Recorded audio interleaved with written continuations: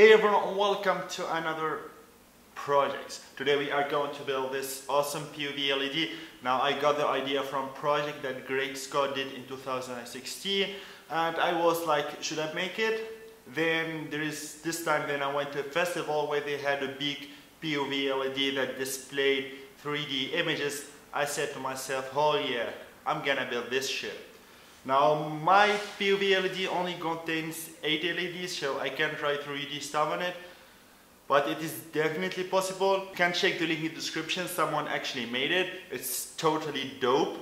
Now I will be explaining how to build this. You can always check the link in the description. I will leave the code, the schematics, and why and how I did stuff in this project that I will not mention in this video. Now feel free to subscribe to my YouTube channel. My goal is 1K subs, only 1K subs, that's all I'm asking for, okay? And ring that bell, because if you don't ring it, when I upload a video, you'll not get notified on it, and I will only get like 8 views from my family, which is very sad. So if you have any recommendation, or you don't understand something, you can write a comment, or you can send me a direct message to my Facebook page. Let's start with the build. I found an old fan that I took apart. Some parts can be used for other projects, and I like the fact that it have a metallic cage. That way it will be safer to put next to kids, and I don't need to worry about the system flying into someone's head. I used screws and hot glue to fix it in place. I did not think it will hold, but it did just fine.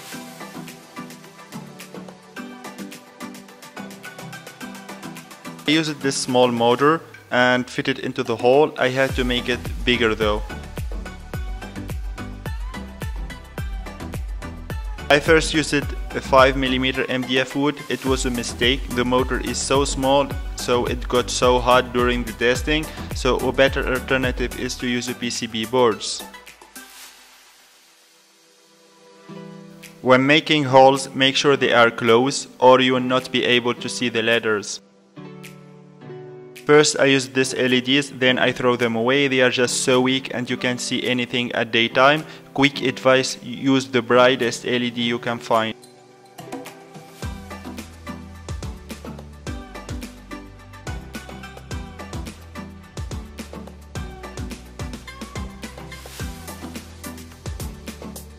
The first test was a disaster. I told you the MDF was so heavy and I messed up the balance, so I end up with a helicopter instead of POV.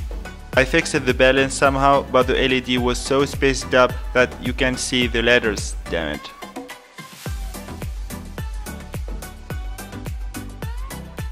The only thing I can display are triangles, but they look funny since they move left and right since the frequency of the motor and the LEDs are not the same, so I had to rebuild the whole thing again.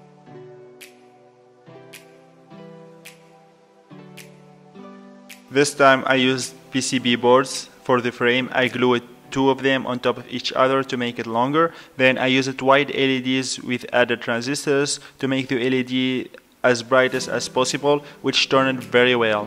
I used a Hall effect sensor that reacts to magnets to stop the letters from moving left and right. The magnet will be our starting point. The first test was great, so I kept testing with different characters and it worked like a charm.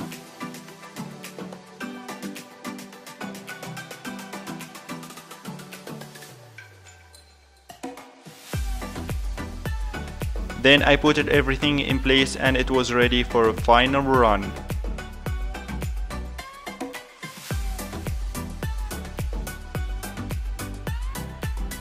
Okay, let's learn how POV works. First of all, you need to know to write anything in the alphabet. You need a matrix that is 5 by 5, which means that we need 5 by 5.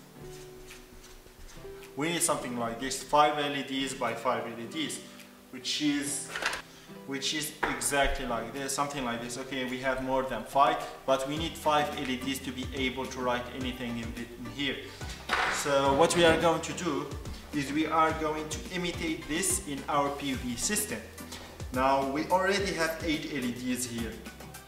So now we need to find a way to how to emit the 4 missing LEDs, which is easy. The motor will do it for you. You see, when you have your LEDs like this, when they rotate, you see if this is the LED, it's going to change its position. And with that change, we can actually cover the missing LEDs when the motor rotates the only 8 LEDs we have.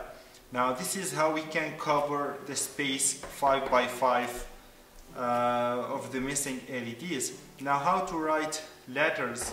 Well, this is actually quite easy. You see, we have 5 by 5. Let's say I want to write H, which is... this does not work. So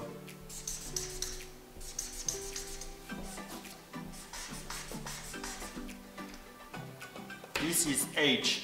Now we need to make a matrix where we are going to store our data.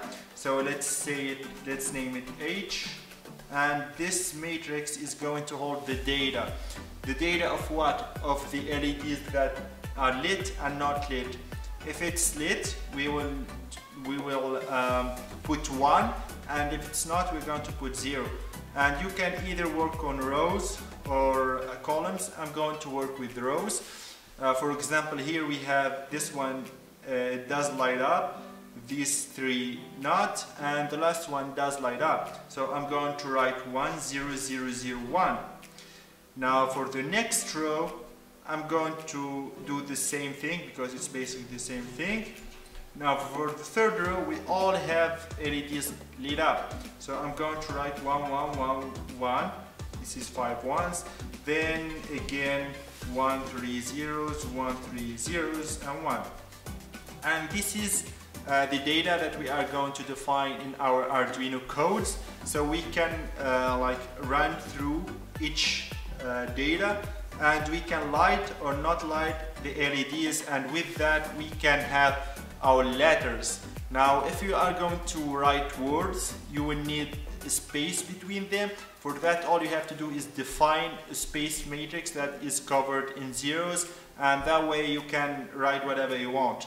So if you like this video, please consider subscribing to my YouTube channel and ring that bell so you get notified when I upload a video, and I don't have to go through all the hassles to like spamming my videos on every website I can find.